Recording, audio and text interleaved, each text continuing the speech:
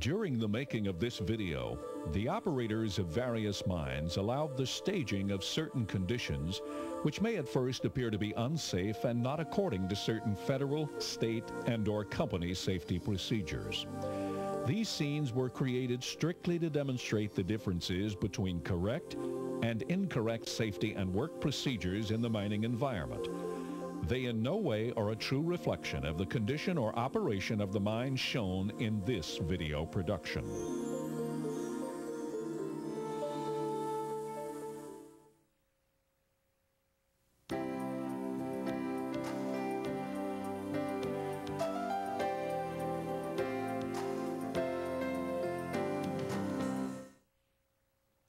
Hello, welcome to another in our exciting mine safety video series.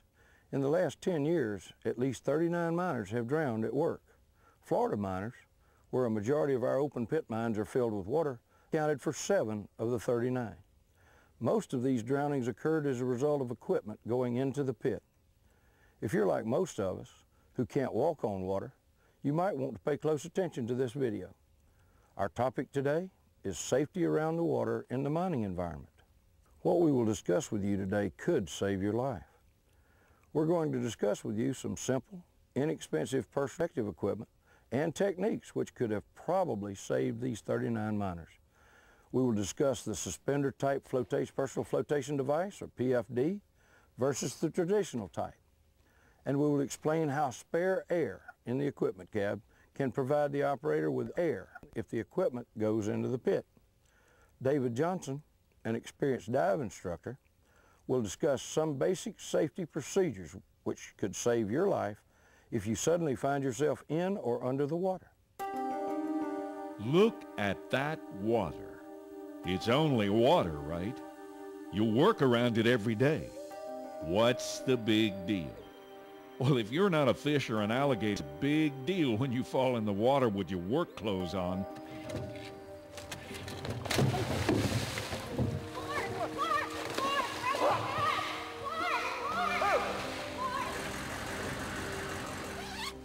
What happened? She said he was trying to crank the motor and fell out of the boat. Did you see what happened? Yes, sir, I did. What happened? He was in the boat. He was cranking up the boat. Can you point to where you last saw him? He was right there at the end of the dock. Diver 1, what have you found?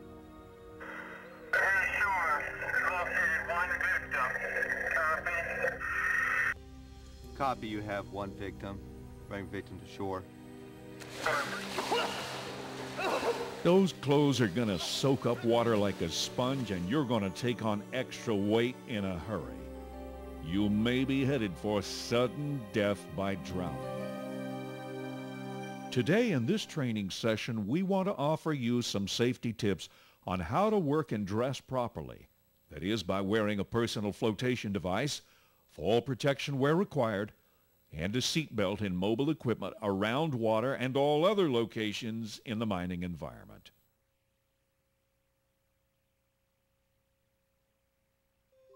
There are so many reasons that we work around water in the mining environment, they are almost too numerous to mention. For the safety of powered haulage operators and even miners on foot, you're required to use mobile equipment to build berms or earthen embankments around the edges of travelways adjacent to the water. Haul trucks have to transport materials from stockpiles back to crushers or conveyors. Track hose scale loose materials from the face in open pit water-filled mines. They also load haul trucks.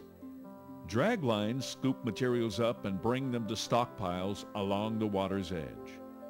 In all of these situations, you must wear seat belts while operating a front-end loader, haul truck, track hoe, drag line, or any other piece of mobile equipment adjacent to water or elsewhere for that matter. Additionally, you need to guide mobile equipment perpendicular to the water. When operating mobile equipment near water, exercise extreme caution. Miners are called upon to install lines that carry fines and sands to recycling and reclamation ponds. Adjustments have to be made to valves and flow rates at spillways leading from one body of water to the next. Pumps and floating pump stations have to be installed and maintained. Of course, dredges and dredge lines have to be assembled on lakes, and later dredge lines have to be maintained and repaired. Dredge cutter heads have to be replaced. In these situations, wearing personal flotation devices are a must, and your first line of defense against drowning if you should fall in the water. In mines that use clarifiers and wet processing vessels, miners must install and then maintain this equipment during normal mine operation. Use of fall protection devices including full body harness, shock-absorbing lanyard, and proper tie-off to anchorages are a must in these situations. So why do miners and contractors drown in the very water they work around? Let's examine some of the reasons and then some of the methods to help you work safely around water.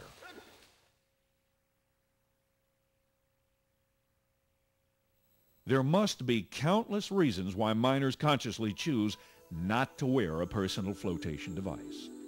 Some of the more popular ones might be, it's too tight, it's too hot, it makes it too hard to reach out and turn a wrench or use a heavy tool. Hey, I've left the PFD behind. It'll only take a minute to do the job. I'm not going back and get it because I could be finished in the time it takes to make the trip. All of these reasons will fade away in the blink of an eye if you fall off a dredge, pump platform, spillway walkway, or other area into the water with your work clothes on. There are traditional designs, and then there are new personal flotation devices. I called my local supplier and asked them for a recommendation, and they recommended to me the new, at that time on the market, inflatable, auto-inflatable PFD. I purchased these PFDs and issued them to all the workers on the job site. Much to my surprise, we had 100% instant acceptance from all the workers, and we were in 100% compliance with wearing our PFDs on the work site. The new style auto-inflatable PFD, as you can see, is so brief.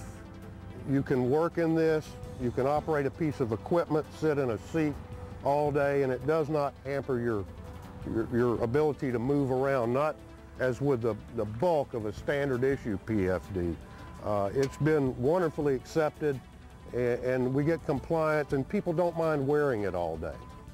Whether you wear a conventional one or a newer one like inflatable suspenders, we're suggesting in this training program, always wear your personal flotation device when there is a danger from falling into water as stated in 30 CFR Part 56.15020. Remember this: a personal flotation device left behind in a truck toolbox, on the seat of a truck, on the dock, a platform, or anywhere else, if it's left behind, it's useless to you when you fall in the water and are not wearing it.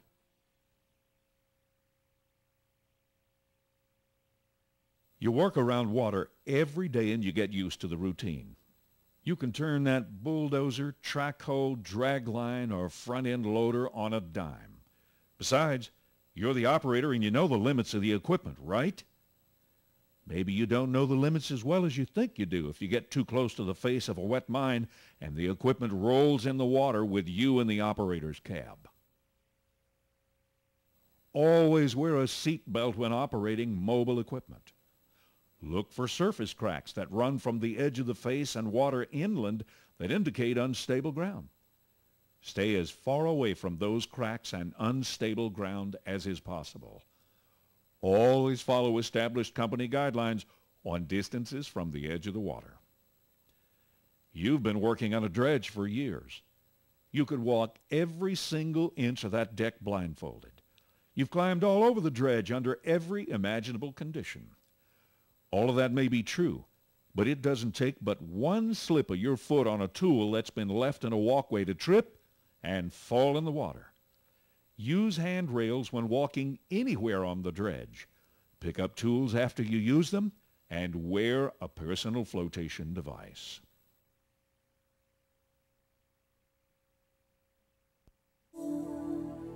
It's nighttime. You've been down this mine road hundreds of times. You've got to go out and check an electrical portable power station, or maybe a flow line that's being laid to transport and reclaim materials. All of a sudden, your headlights drop below your feet and start to go out of sight. Unknowingly, you have driven into an open entrenchment dug on the afternoon before your shift, and it leads directly to the lake for the dredge. Your truck rolls into the water because of darkness, reduced visibility, and you're not having checked with other miners on workplace examination and working conditions prior to going out on your shift. Check with other miners about workplace conditions before heading down the road. With an in-the-cab check or a tailgate meeting, talk about changing ground conditions and other hazards before traveling out on your work shift. Know where you are and where the water and hazards are at all times. It's raining or it's foggy. Visibility is reduced on travelways to and from the plant and around water. Slow down, drive cautiously. If you are unsure of where you are day or night, slow down and verify where you're going before driving right into the water.